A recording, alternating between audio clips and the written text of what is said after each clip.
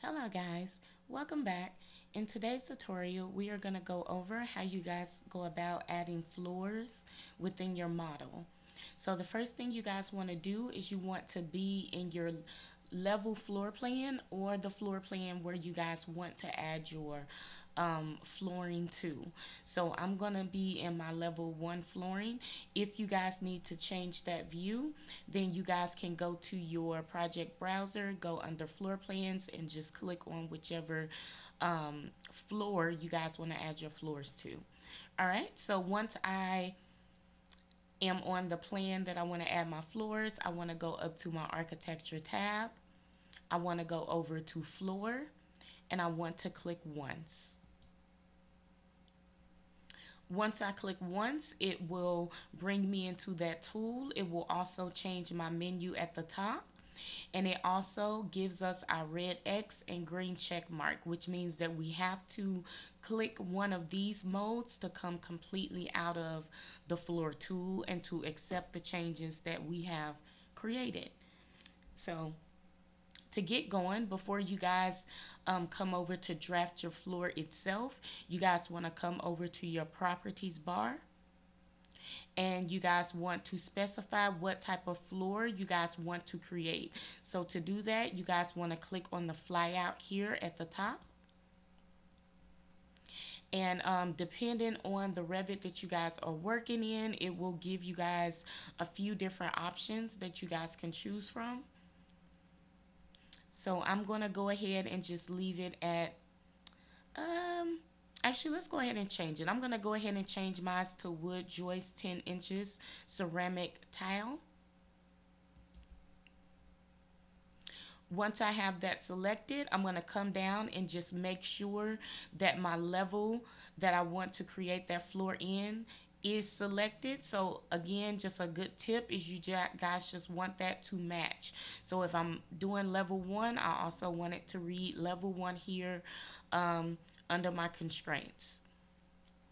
You guys also have the option to have a height offset, which means that that floor will rise a certain amount of height off of the base. So if you guys have a function for that, depending on your project, then you guys do have that option to use it.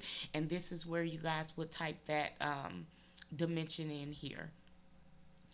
You guys also want to select room bounding. 9 times out of 10, this will already be selected for you.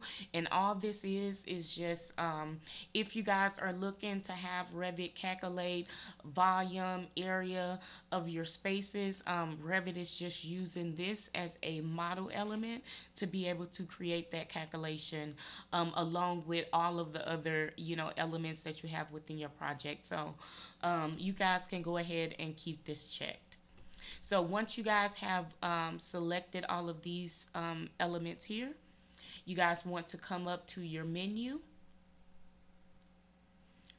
You want to make sure that you have boundary line selected. It should be highlighted blue. And then you guys want to select how you want to draw your floor itself.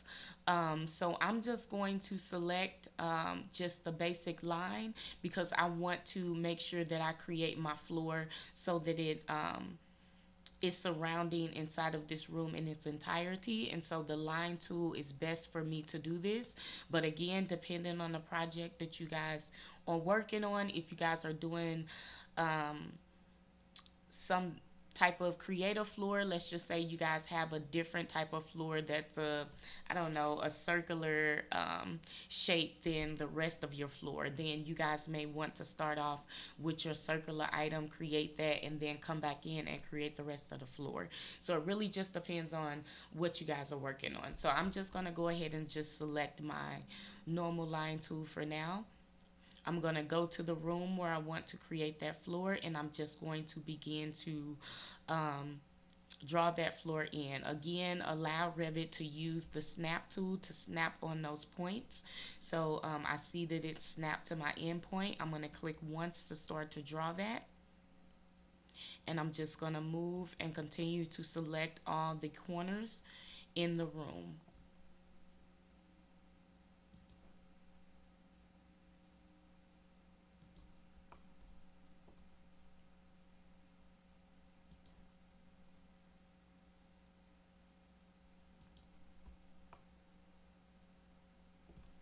And I'm going to go ahead and close that shape out. And again, anytime you guys are doing something where you have to create something like a floor or a ceiling, you're always going to have a closed loop. So you want to make sure that any shape that you guys create that is closed, you guys can't have just random lines out in your space when you guys are creating an element such as this. And so, all of the time, I was going to say most of the time, but all of the time, if you guys try to come out of your draw mode and you accidentally still have some type of line out here in your space that you may have forgot, Revit will not allow you guys to come out of this tool until you guys either discard all of your changes that you've made in your model space, or you guys go back and delete the random lines out and have that actual closed loop. So once you guys are happy with what that floor looks like, you guys want to go ahead and hit that green check mark to come out of this.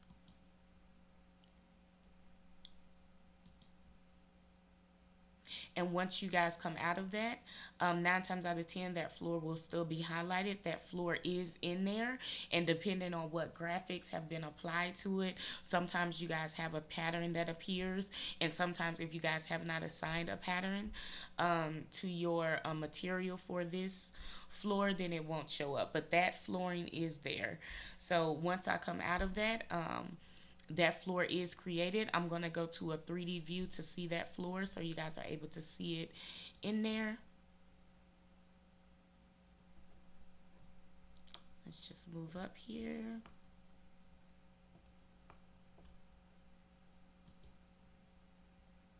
And I'm going to hide my ceiling here. And so if we're able to see here, we can see that that floor has been applied here within that room that we were in. And so remember, we selected that ceramic tile, so that is the pattern that you guys will see in the realistic view here. And I'm just going to go back to my level 1 really quick and just show you guys really quick how to add a pattern if you did want it. So I'm going to go ahead and select that floor. I'm going to go over to edit type and select that one time. I'm going to come into my type properties box and I'm going to hit edit under structure. I'm going to go to that material. This is the material that's currently being shown. I'm going to click in that box and click on those 3 dots. That will bring up the material editor. That material is already selected here. So I'm just going to go to my graphics tab. So right now it's in appearance. I'm going to go to graphics. I'm going to go to surface pattern and I'm going to go to foreground, and I'm just going to click in the box where it says pattern and none. And once I click in that box, let's just say I do this crosshatch. I'm just going to click once on that pattern, hit OK. Once I have that in there, I'm going to hit OK to come out of this. OK again. And OK one more time to come out of that.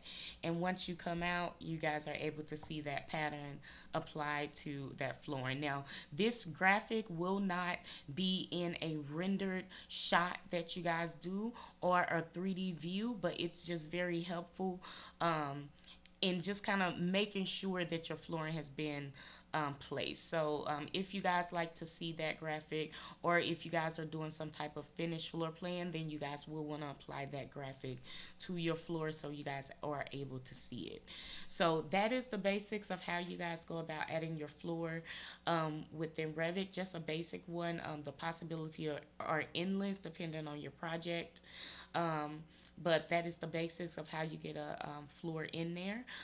If you guys found this video helpful, please feel free to like and subscribe down below. And also feel free to leave me a comment on videos that you guys find helpful or videos that you guys would like to see from the channel.